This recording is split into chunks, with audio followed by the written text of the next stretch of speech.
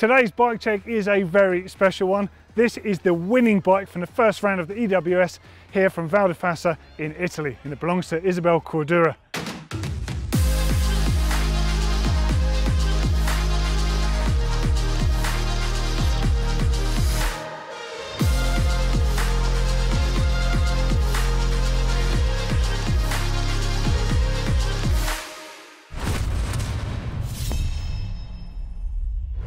So her frame is a size small Lapierre Spicy.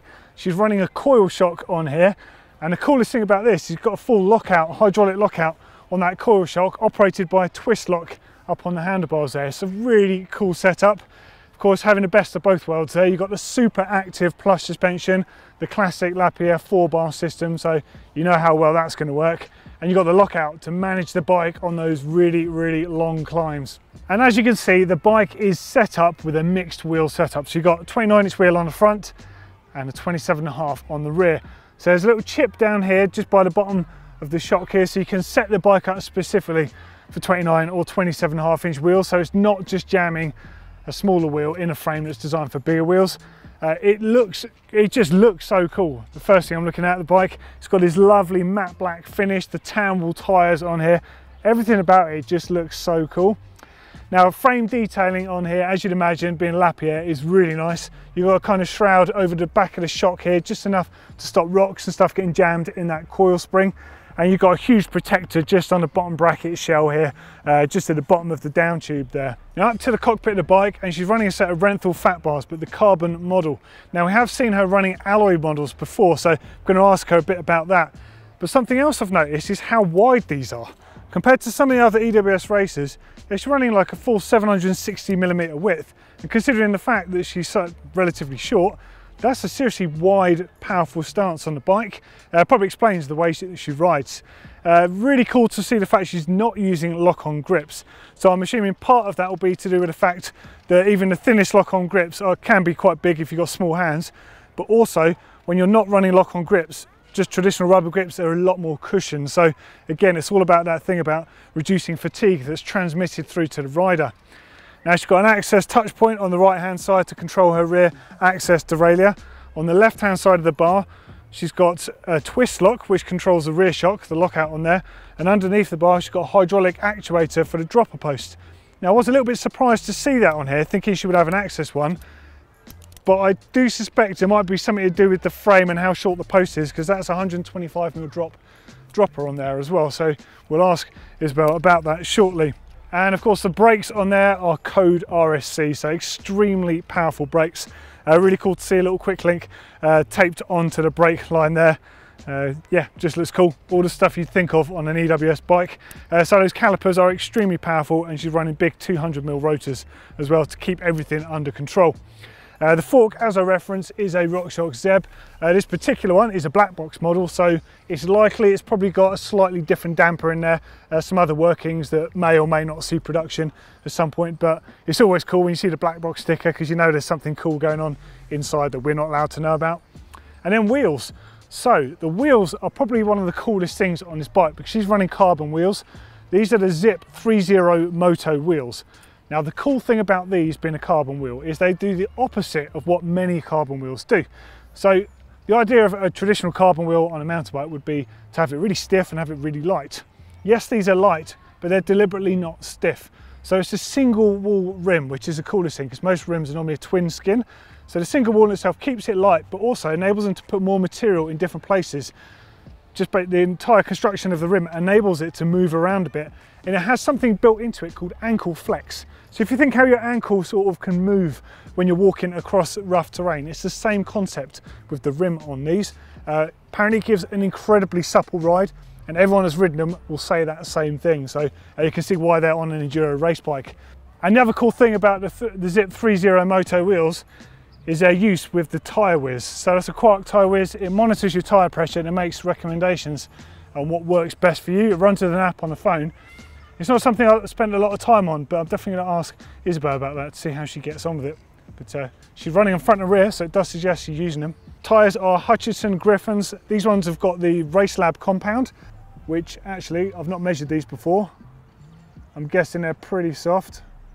I'm getting 39.5, so that's a pretty soft tyre, which you need when you're riding at the top level of competition.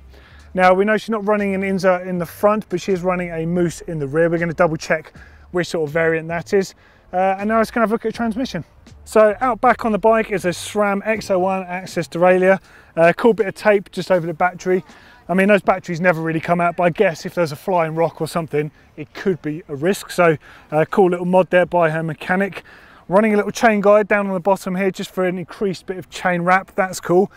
The cranks, the XO1s, made from carbon, 165mm, running a 32 tooth chainring. Got the HT trail pedals on there and a very small, neat upper chain guide. Cassette is the full size SRAM offering with a 52 on there, so 1052, 520% gear range for the climbs. Well, you kind of need that on some of these stages, to be honest. And that's about it. I mean, look at the thing. It's just gorgeous, isn't it? Okay, we're here at Val de Fassa at the first round of the EWS with the winner, Isabeau Courdurier, and her winning bike, which I have to say, it's just amazing looking. I think I just need to ask you a whole bunch of questions about this bike. So first off, tell us about the size and the fact that you're now running, well, you're running a smaller rear wheel on this model. Yes, so I am like 1.53 m, so obviously quite a small rider. And this is a standard small size for the frame. And I run it as a mullet because I feel like I have more room on the back with the smaller wheel size on the back. Yeah, and so you've got a coil shock down here. Yeah. With a remote control to the bars, which is really cool. How much suspension travel does it have on the rear? 160. 160, okay.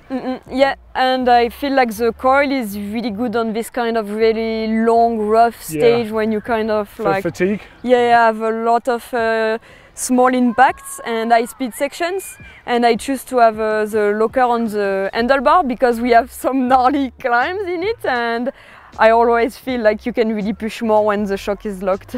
And how do you like your suspension to feel? Do you run on the softer side or firmer to be efficient? I really like to have quite a soft bike. I like when my wheels always kind of touch the ground. I'm not like super aerial. I always kind of really stay on track and have like both wheels touching the ground.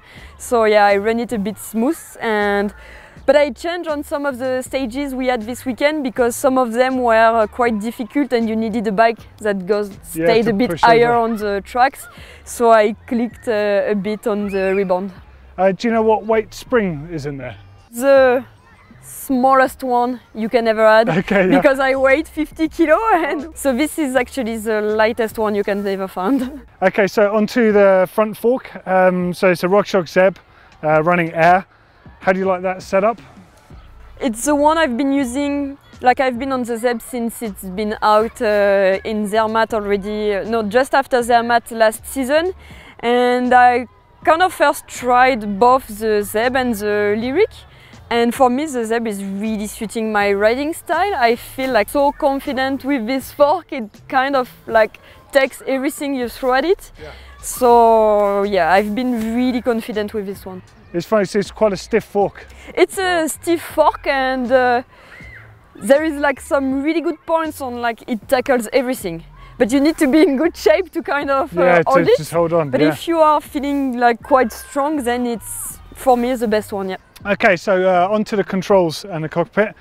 Interesting to see that you're not having lock-on grips. No, I like this one so much, and it suits my, I have really small hands, and I always found the lock-on are a bit, like the diameter is a bit bigger. Yeah. And the push-on I really like, and this compound especially is a ultra tacky one, and it kind of sticks. And I know, it's really like the Renthal. Yeah. Grip? Yeah, I know the compound. Yeah, yeah, the compound is super sticky, and I like to kind of put my hands and I know it won't move.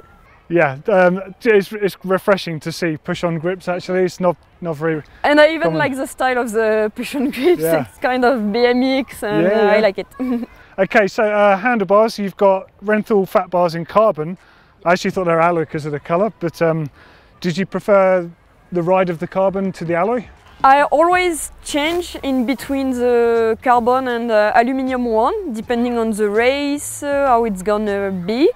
But I always have the same rise, which is 20mm, and the same width as well, which is 76. Okay, and I noticed that you've got the 125 drop, so you're running access on this side, but the hydraulic. Yeah, I'm running the hydraulic because my frame is so small that we cannot fit the AXS one, and unless I would go a bit shorter in like with the reverb, so I decided to choose the hydraulic one so I can have like the more difference in between the lowest and the highest position on my saddle.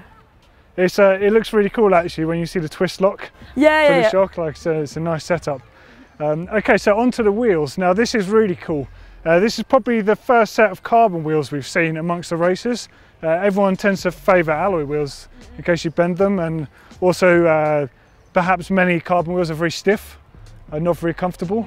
So how do you feel about the Zipp wheels? So it's been 2 years now since I'm riding with them, and I was a bit afraid because obviously when you think about carbon you think about rigidity and something quite stiff, but I was so surprised on the first ride and really it completely changed my mind.